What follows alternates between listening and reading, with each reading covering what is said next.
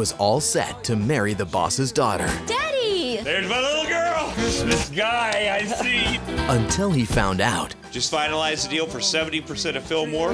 he had to close some unfinished business in his hometown. Oh, I can't wait to meet her. Look around, this place needs us. She's lovely. Why don't you just admit that you're afraid of change? I'll see you later there, city guy. I hope you're ready for tonight, Okay, country great. person.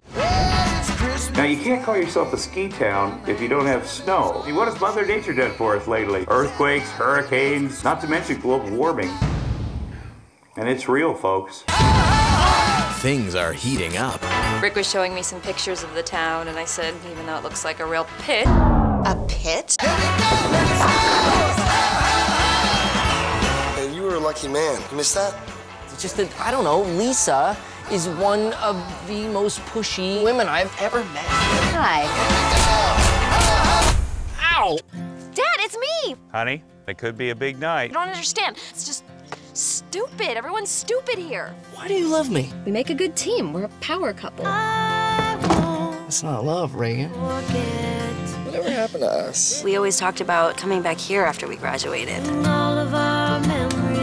This Christmas, he's about to find out What made you come back?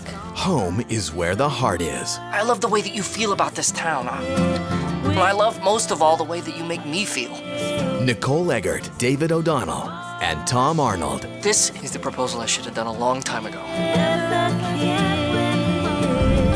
A Christmas Proposal.